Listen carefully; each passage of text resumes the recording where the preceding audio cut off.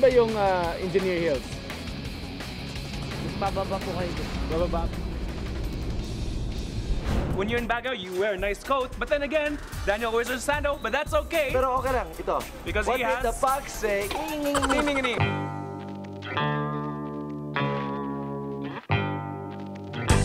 Ako si Brian Wilson. Ako si Michael McDonnell. Ako si Henry Edwards. Ako ay si Daniel Marsh. Ako si Charlie Sutcliffe. Sama-sama kami Sa pag-iikot sa Pilipinas Upang tuklasin Aming dugong Pinoy.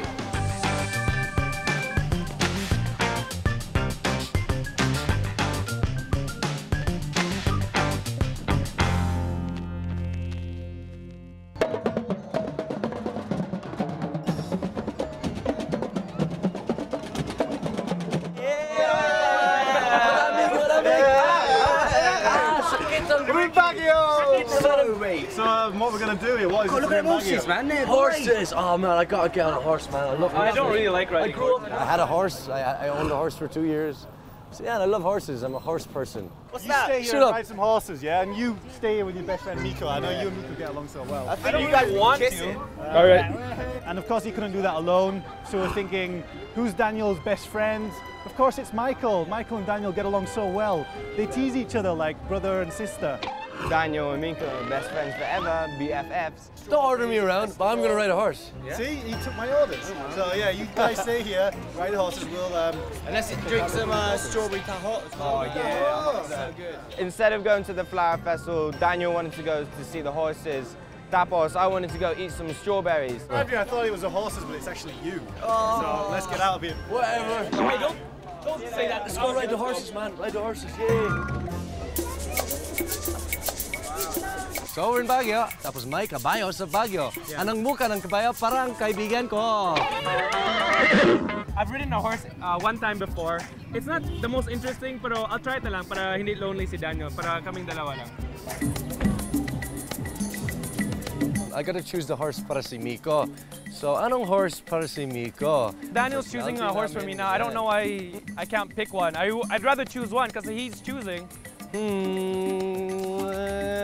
Ito. Okay. Candy. Yan. Hey, come here. Candy. Ito para sa'yo, pare. Yan.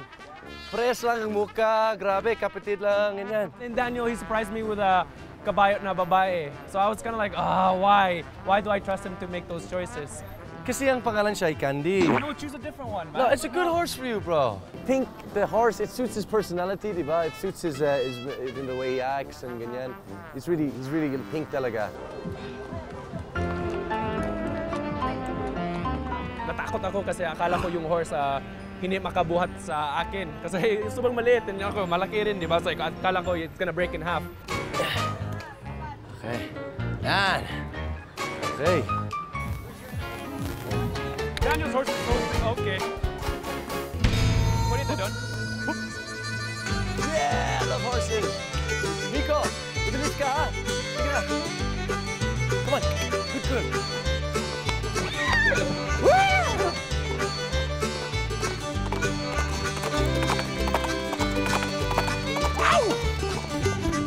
Yung kanina, Daniel almost ran me over the horse. Like he was coming this way. I was like, oh, and he ran over my horse. Because he thinks he's a dominant horse. Sa Ireland, I used to do horse riding. I did it since I was 8 years old, so I love it talaga. Pero it's may diferensya dito to European riding, so it's pretty cool. But I'm so masaya kasi my horse, yay! Woo!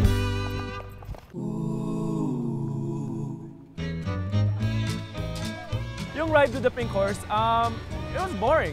I didn't really like it.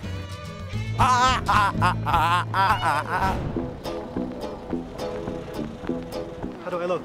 Ah, sobrang maganda. Yeah? Wow, yeah. Should I buy this? I think so. It goes well with it's like the nose. 500 pesos. Is that a good deal? That's a really good deal. Do you have 500 pesos? I don't. About 30 minutes away from Baguio City is Trinidad, where it's like gulay heaven, strawberry heaven. So we went there to check it out to see what was going on. Guys!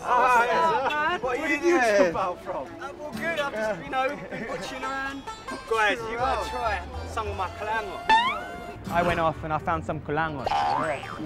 See? Oh, your kalango looks different, Henry. I know. As far as I'm concerned, kulangot is something that comes from your nose. So when Henry was offering us kulangot, I was medyo confused ako. How do I eat this? Paano yan? Paano mo kumain ito? Ooh! That's the first time I've seen kulangot like this. Yeah. Like, why is he offering me his kulangot? Right in there.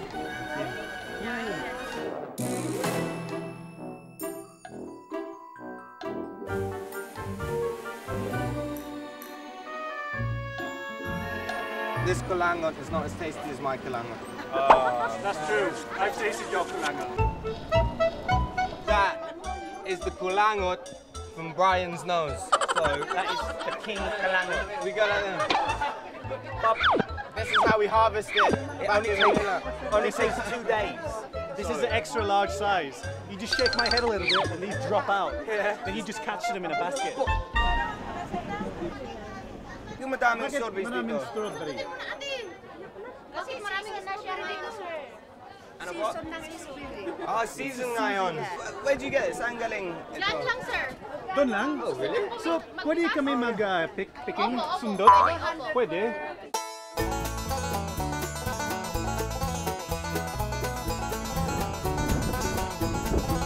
Then of course we went on to the real thing, the strawberry field.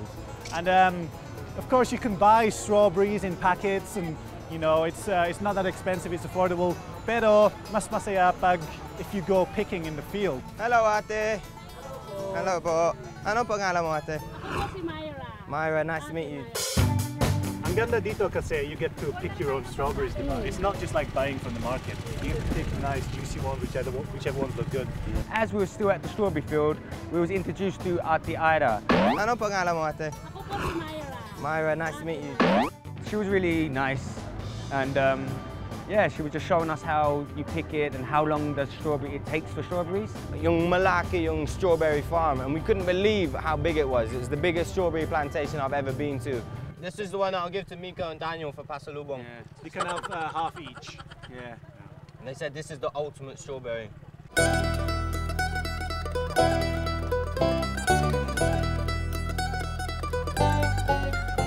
So the first process is picking. So should we get picking some strawberries?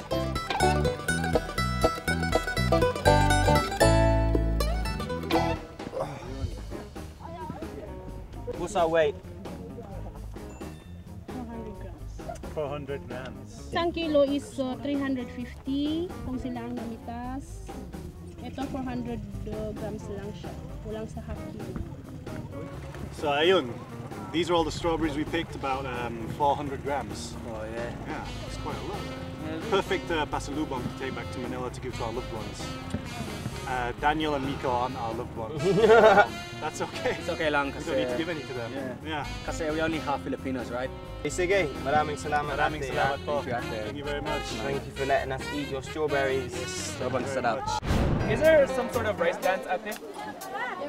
Do this lang, picture lang. Can we learn? No, if you have that complete costume, but if there's none, there is.